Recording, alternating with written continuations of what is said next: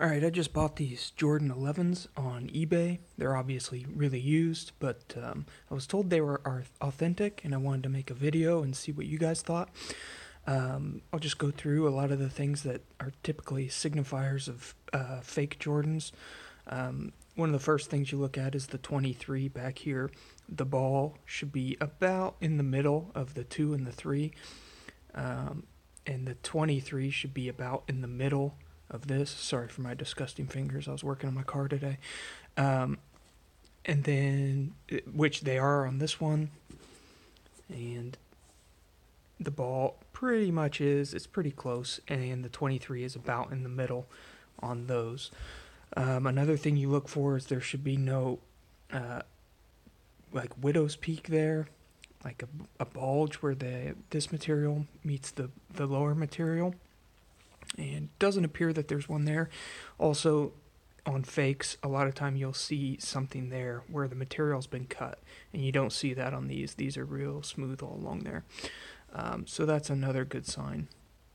Also, that doesn't look too good, but I don't think it's a sign of a fake. I think it's just used shoes starting to fray right in there.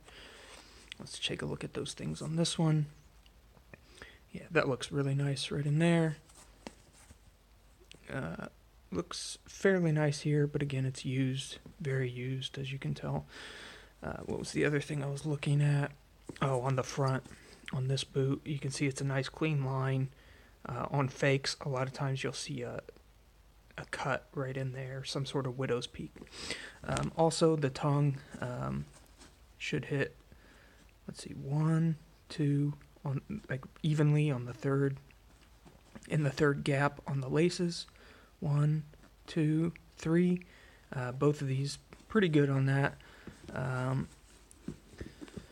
Also, the bottom looks pretty good as far as. Of course, I'm not good at towing this because you don't have the fakes right beside them. So, and they're used, so they're already kind of used up here. But I think the color on these is correct, and I also think that is correct.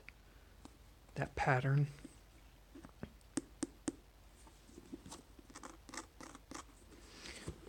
One other thing on the sole, again, it's been fairly worn, but that Jordan, as you can see down there, the head, there should be a distinct head there. It shouldn't, on fakes, a lot of times it combines the arm, like the left or right arm, the arm that's holding the ball to the head. Like on these, it looks pretty good.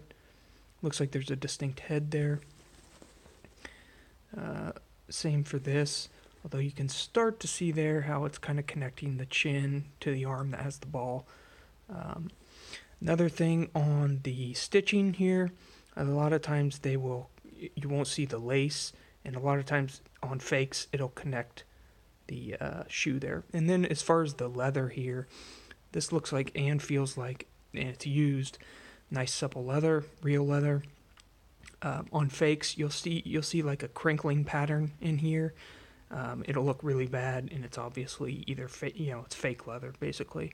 And especially on shoes with this many miles on them, you would have seen that here if they were fakes. That's my opinion anyway, but you guys are free to disagree. I'm sure there will be people in the comments saying, "Oh, those are fakes," but these are the best fakes I've ever seen because they don't have any of the things like with the logo, with the stitching around here, with the stitching on here, the finger on fakes. A lot of times it'll connect the hand to the thigh there, and also just the overall stitching on that looks really good, especially for used. I mean, these are used shoes. They have a lot of wear on them, as you can see there. But the tongue looks in good place. The logos look good. The cuts here and the stitching on the overlap looks good.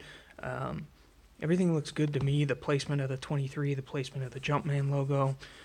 Everything feels good, and as far as the leather has not shown that pattern that you see on the cheap fakes. You'll see in here it won't look smooth genuine leather. You'll get a crinkling pattern in here. It's hard to describe without actually showing you a fake pair right beside them. But again, these are like $40 on eBay used. Just bought them just to check the size. These are 8.5s, by the way.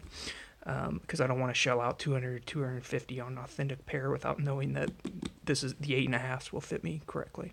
So that's it. Let me know what you guys think in the comments below. Obviously, these are used. They were only $40, $45. They've got a lot of wear and tear on them, but it'll be fun for playing basketball outside in them.